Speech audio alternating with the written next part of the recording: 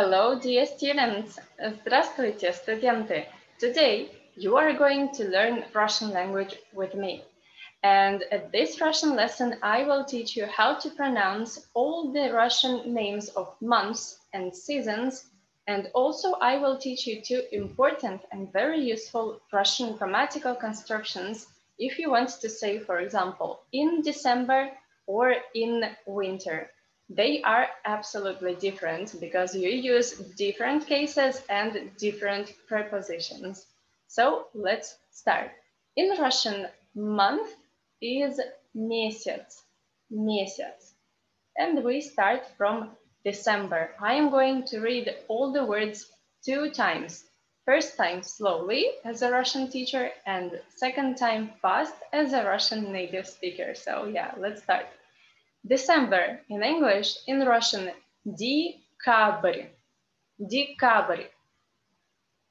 January, январь, январь. February, февраль, февраль. And all this is winter, of course. Зима, зима. Don't mix with Dima. Dima is Russian masculine name.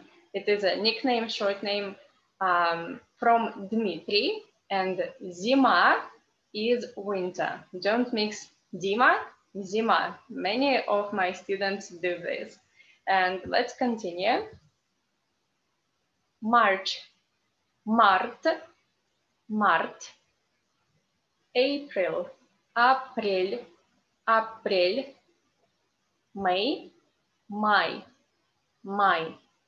And all this is spring, Весна, Весна. You know, I love these names. In Serbian language, you have the name Vesna. In Russian, we don't have this, but it is so beautiful. And I love the English name April. We also don't have this in Russian, but what a pity. I love these names, April and Vesna. Don't you think it is beautiful? Let me know in the comments below. And especially, I love the name summer in English, summer. In Russian, лето, лето. We don't have this name in Russian again. What a pity. And let's come back to our Russian lesson. June, июнь, июнь. July, июль, июль. August, август, август.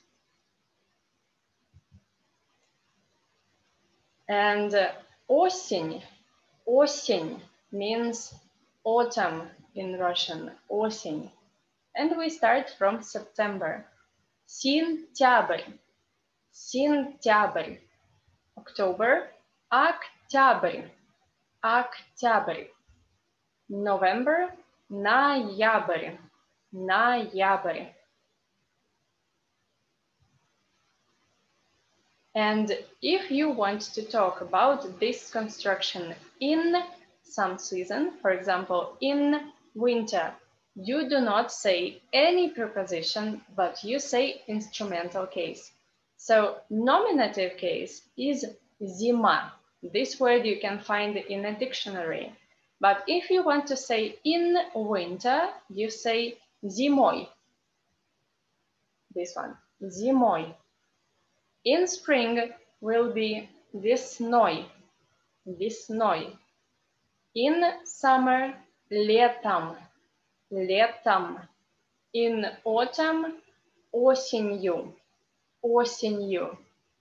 Again, here you must be super careful because normally in many languages there is some preposition here. Many students want to say в зимой. This is a mistake. You do not say any preposition in this grammatical Russian construction. And let's continue with months. No, here is the example. So if you want to say, for example, in winter, there is a lot of snow in Russia. You say, зимой в России много снега. Зимой в России много снега. here you say зимой, because in winter. But you also can say, for example, it was a warm winter. Была теплая зима. Была теплая зима. Зима, here it is nominative case. So you see here the difference. Here you say зимой, and here you say зима. This is the power of Russian cases system. Okay, let's continue. Now let's talk about months.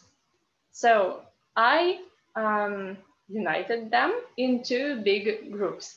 In this group, we talk about cold seasons. We talk about autumn, осень, and we talk about зима, winter. So in Russian language, if you talk about cold seasons, the stress in the word is at the end of the word. Yeah, look here, please. В декабре, в январе, в феврале, в сентябре, в октябре. Sorry, I missed here K. Should be K here. В ноябре. Yeah, so if you want to say in January, you say в январе. Remember, in January is cold, холодно, so the stress should be in the end of the word. And now, let's practice. В октябре идут дожди. В октябре идут дожди. It rains in October. Yeah, here you say в plus prepositional, because if you want to talk about months in Russian, you always use this preposition в plus prepositional case. So here you see this big difference. If you talk about season, you say no preposition plus instrumental case. If you talk about months in Russian, you say в plus prepositional case. Super important, yeah? And let's continue. So we said в октябре идут дожди.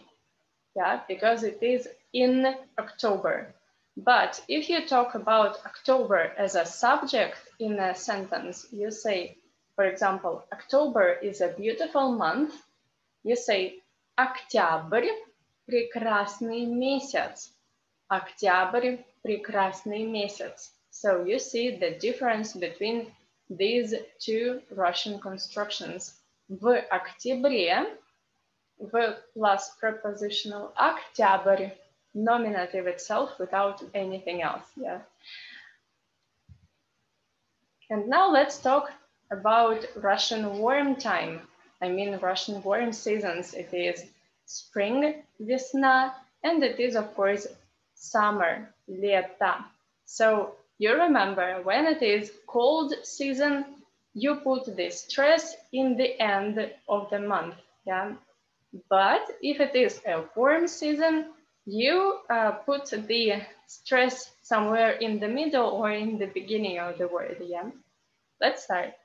В июне. В июне, in June. В июле. В июле, in July. В августе. В августе, in August. В марте. В марте, in March. В апреле. В апреле, in April. В мае, in May. So the construction is absolutely the same as we talked before. So you say the preposition в plus prepositional case, but just you keep the stress as it was in nominative case. Yeah, nominative you say июнь, June, and in June you say в июне. So you add preposition and the ending of prepositional case. So now let's talk about the examples. If you want to say something like July is a hot month, you say июль жаркий месяц.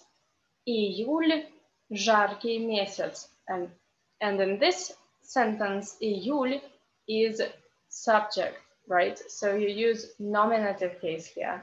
But in next Russian phrase, you use another construction. For example, it's always hot in July.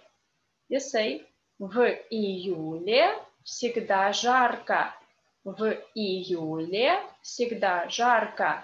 Here it is not subject, it is a time, in, you say in English. So you have to say preposition and prepositional case. So I hope, my dear Russian learners, that this Russian lesson was really helpful and somehow interesting for you. If so, of course, you know what you need to do. You can donate me if you really love my lessons and you would like to support my channel, and you will find the link in the first comment below this video, or you can hit the like button and subscribe to my channel, and of course leave me any comment, especially if you didn't understand something in my explanation in my Russian lesson. Feel free to ask me anything related to this video or any other question related to life in Russia, Russian history, Russian food, Russian kitchen, and of course Russian language, Russian grammar. I will be absolutely happy to help you to understand our Russian mentality. So thank you for watching. Спасибо за просмотр. Have a nice day. Желаю хорошего дня. Увидимся скоро. See you soon. Пока-пока. Bye-bye.